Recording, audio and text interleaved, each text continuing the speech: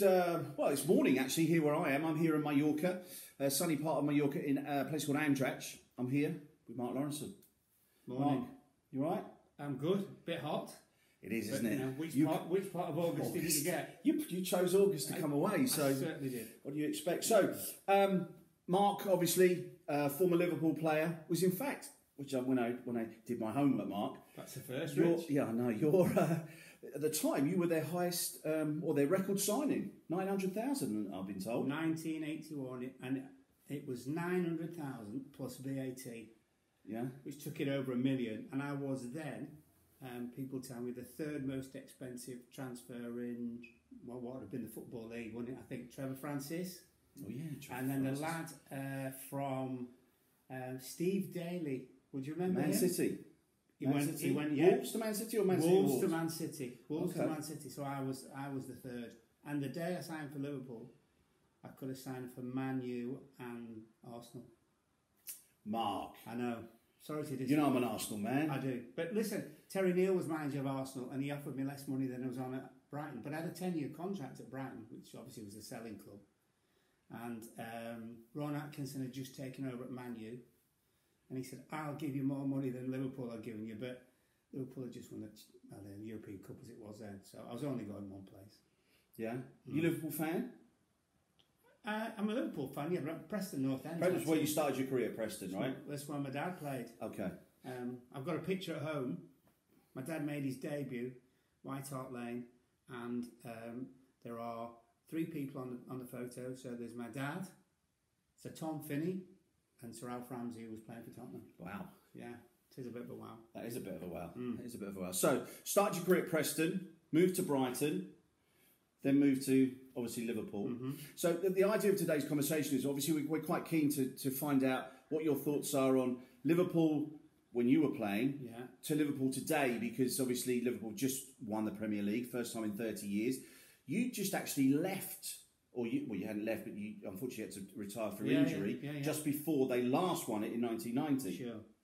Well, I think the big thing is, I think Liverpool of today are very similar to our Liverpool 80s team, and the manager has just been fabulous, because basically Jurgen Klopp has improved every single player. And if you're buying really good players in the first place, you're turning them into world-class players. So he's a massive part of the football club. He gets the history. It's like us old boys who go and work and stuff like that. He welcomes you with open arms, whereas in the past, one or two of the managers were a little bit like, well, you know, that was gone. That's. But he loves all that. And I think he says to his players, like, you know, these lads, look what they won. That's what we've got to do. So he just gets the supporters, love the way he plays. And I remember Benteke, before he left, before he got sold, Benteke did one of the first interviews about Jurgen Klopp.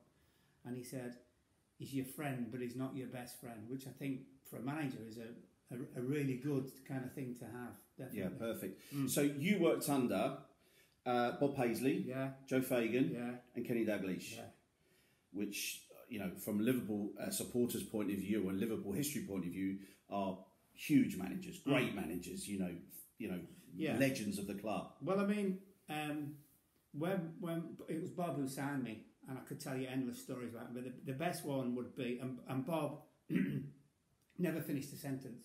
Never ever finished a sentence, so you had to kind of guess what he was saying to you. But it was like your granddad in charge of the team. I signed on a Friday night, August 81, and I stayed in a hotel right by the library buildings in Liverpool. And he said, I'll come pick you up in the morning, I'll take you to the ground and stuff, medical and all that kind of stuff and everything. So I never slept.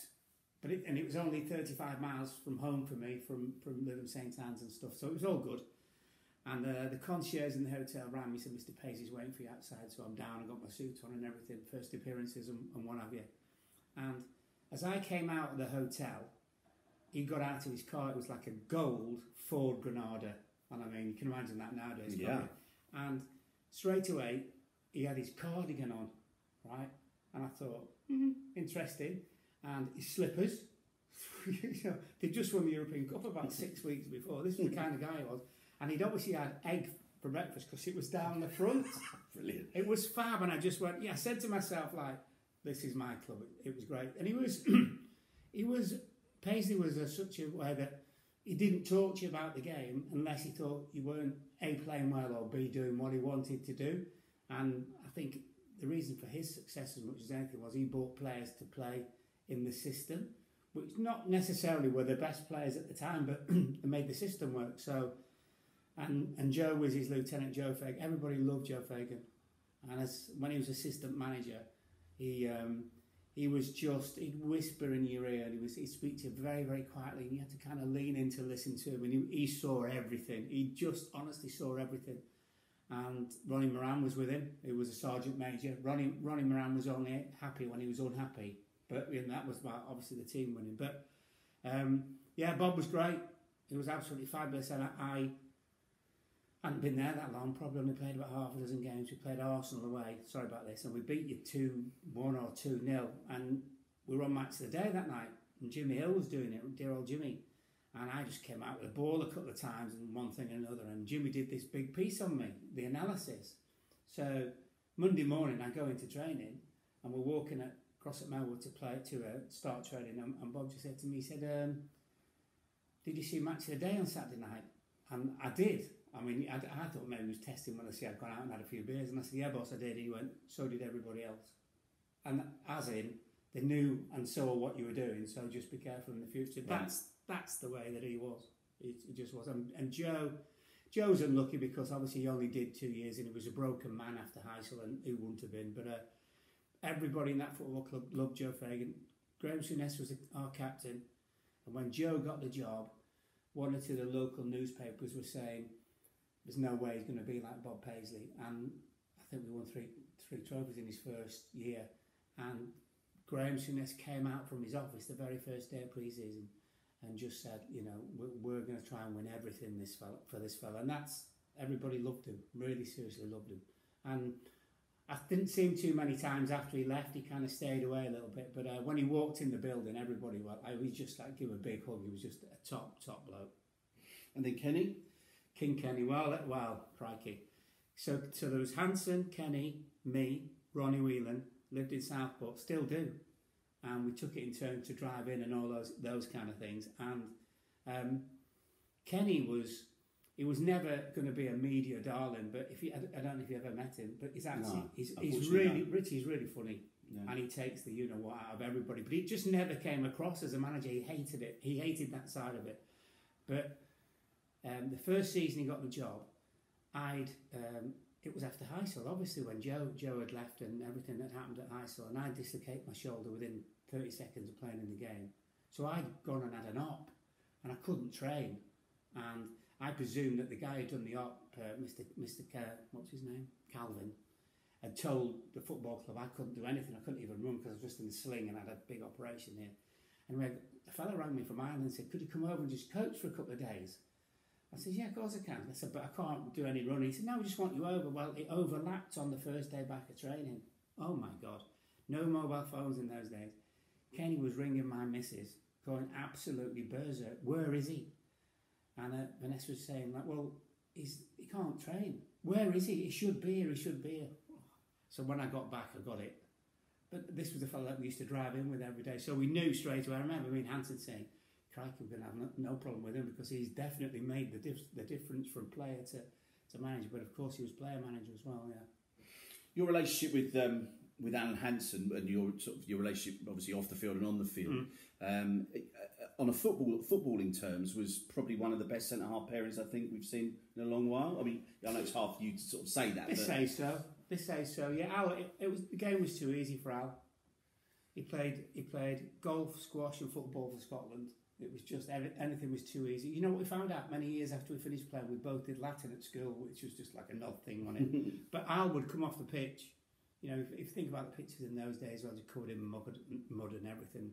And Al would come off, and he's just like he'd just gone for a walk, and I'd come off full of snot and everything, covered in mud, and he'd just like serenely walk off. And yeah, it was so easy to play with.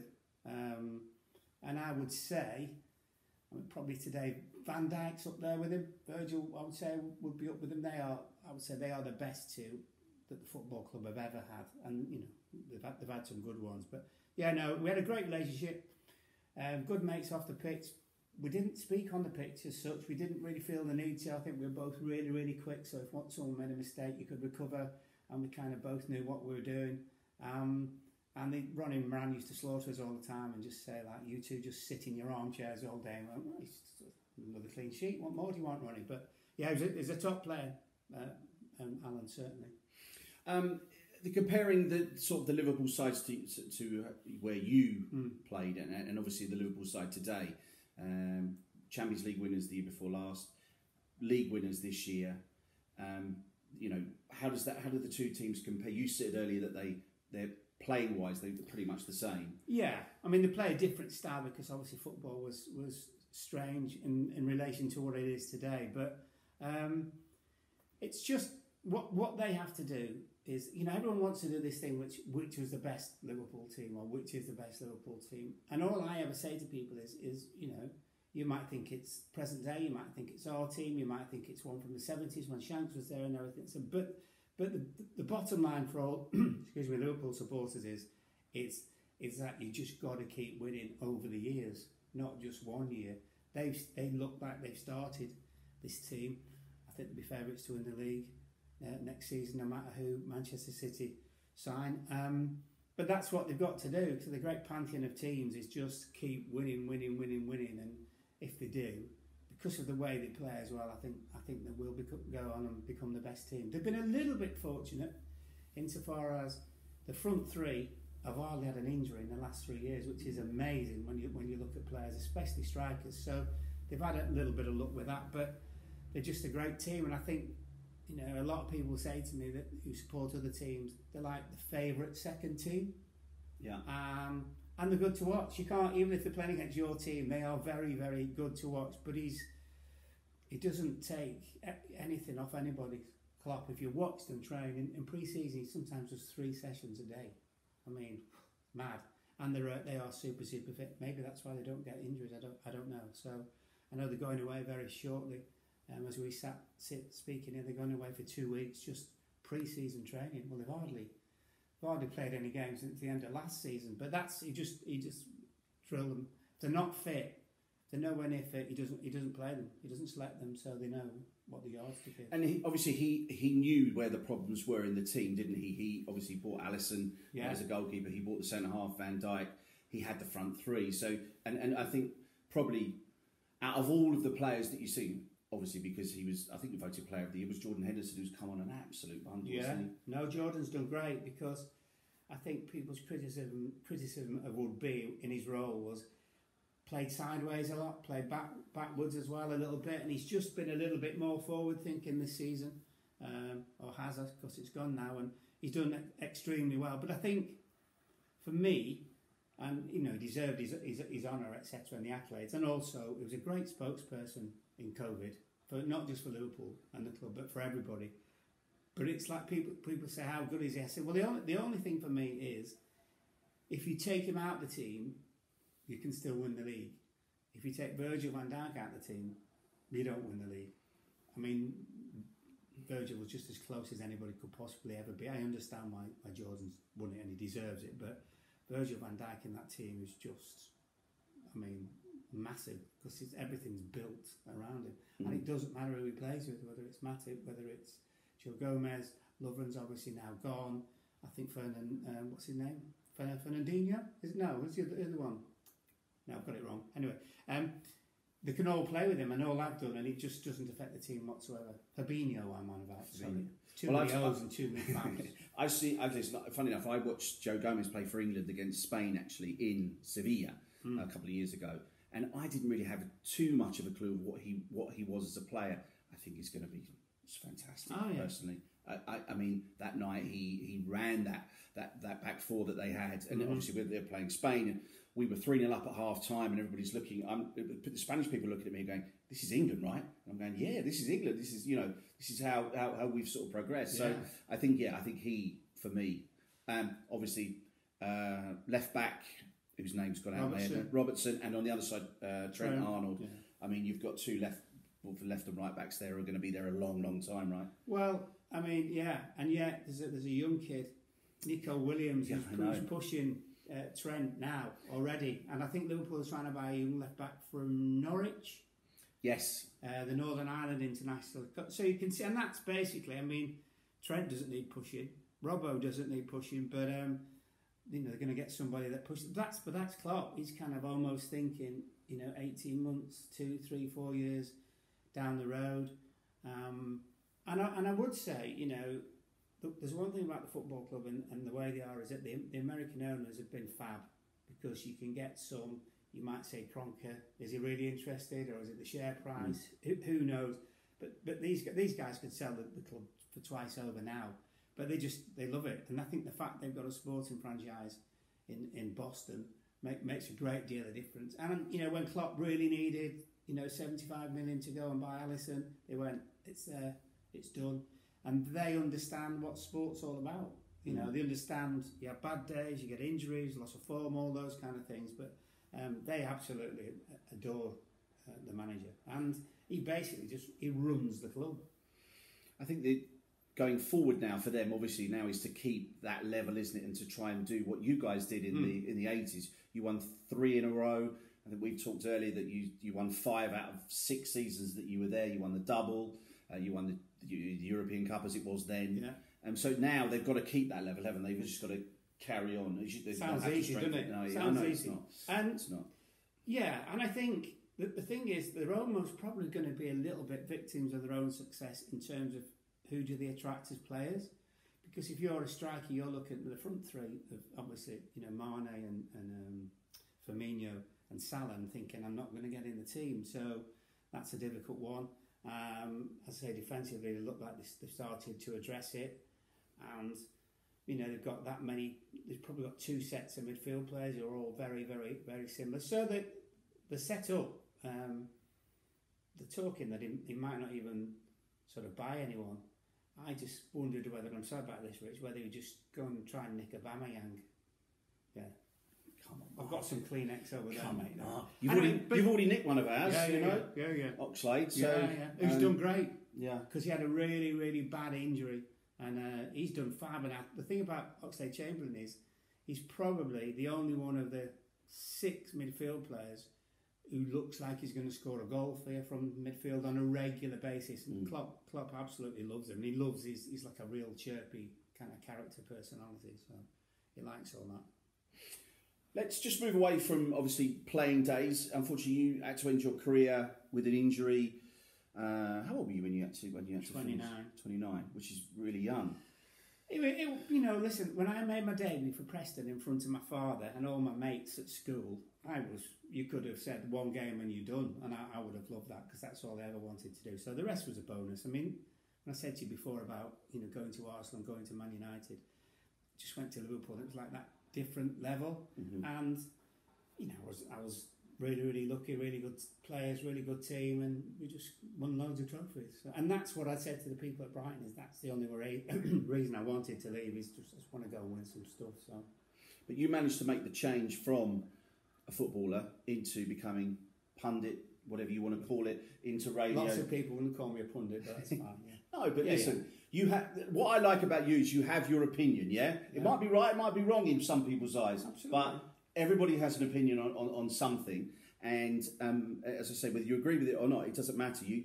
Probably sometimes people are so saying the right things, if that makes sense. You know, I look at someone like Roy Keane right now, and I quite like Roy Keane because he says it how it is. And it's different. It's not the same track. No. It's not the same track. Well, it's honest thing about De Gea and all that kind of. It's kind of. You upset people. I think one of the things is sometimes I'm on Twitter, but I don't go on it that often because I think there's some idiots on it, and there are idiots on it. But it's like, if I have a point of view about something, and then people would say, "You're bound to say that you played for Liverpool." Well, no, it's got nothing to do with the fact that I play for Liverpool. It's just what you think. I mean, I don't do that much anymore. I'll just sign a new contract with Bean for a year. I was quite semi-retired, but I like it. You know, and I mean, I go and watch Southport, who are in probably 7th tier now. I go to Preston a lot. I obviously work at Liverpool. And, you know, I mean, Netflix saved my life. Honestly, it did in lockdown, because you know, every day was the same, which we've all gone through as well, and we didn't know what day it was and stuff like that. Honestly, without Netflix, God knows what I'd have been doing. But it must be fun, just to go and have your opinion on a game when you've been a player as well. Do you know what I mean? Yeah. It must be, whether it be radio. TV and radio, obviously separate things, really, aren't they? You've got to love radio. I love radio too. But it's wordsmiths, aren't they? The guys at Radio 5 are some great commentators, John Murray and all those kind of lads. And radio's just completely different. But I do think it's more fun. Telly is chewing gum for the eyes, isn't it?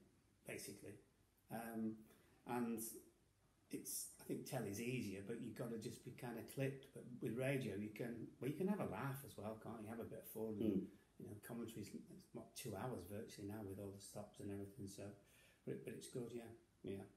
I enjoy it. And lastly, let's talk about Mallorca, because you've come here. How many years have you come to Mallorca? 15 years now. So my daughter Ruby was 2, so obviously now she's 17. So 15 years, same place. Absolutely. You can't see it actually, and I can't show you because if I put it to the window, you'll just you'll get a reflection, I think, off the window. Yeah. But it's a beautiful. You live in a place called Andratx, the port of Andratx, not the town, and it has a beautiful view across the bay out into the sea. It's absolutely gorgeous, and you'll be coming forever, really, I suppose. No, and most of the family have just been and they've gone back. They had 3 or 4 weeks, and I was obviously in lockdown and stuff. But no, I love it. I know quite a few people here. My Spanish isn't too bad. So, restaurant Spanish, put it that way, Rich, you know it is. So you're not going to do Spanish football commentary or anything like that? No? Okay. No. So, it's fabulous. And I think, you jump on a plane from Liverpool or Manchester and it's just over 2 hours. Yeah. And you're here, and I just... and I think the great thing, not that I'm working for the tourist industry of Andratx, but it's still little known with a lot of people in England, which is fab. Not being a snob, we don't get football shirts walking down the front at Andratx, which is in many ways is good, but obviously it's a bit of a backhanded compliment from my point of view. And finally then, who's going to win the Premier League next year? I can't see anyone past Liverpool. People forget as well with Man City, and I know they didn't really replace Vincent Kompany. I think they lost 9 games in the league. I mean, that's like virtually a quarter of the games. And Liverpool just don't, even when they don't play well, they win. They don't even draw. That's the secret to winning it. Our team were exactly the same. We'd scruff a 1-0 and Liverpool are just that way. And, when we came back from lockdown and everyone's saying that, win the league straight away, which they did virtually, and then, get that over that 100 points. Players weren't bothered about 100 points. They were sat in the dressing room in August, back of August, thinking if we win the league, fab, because of what... And I think that this achievement of winning the league is probably, I think, the best ever from any team, because they were 96 points season before last, lost by 1 point, and then this time they won it by, I think nearly 20 or whatever. I mean, that's an unbelievable achievement. I know your double team and stuff were absolutely brilliant. I think this lot were up there as well. Good. Mark, listen, good to see you. Good. We'll have a beer one day. Yeah. It's your turn to buy. Will my team win the league? How about that? No. No. We're definitely not having that bet. If David Luiz is still giving goals away, well, maybe. Well, we did win the FA Cup. No, you did. Yeah. Huh? Manager looks like he's going to be all right. I think he'll be. Yeah, I think he'll do well. It needed a change. We were a bit of a sleepy club and going in the wrong direction. Yeah. But in saying that, I thought Wenger was a genius for a long time. But you're right. Maybe he should have gone 2 or 3 years ago. But Arteta looks good.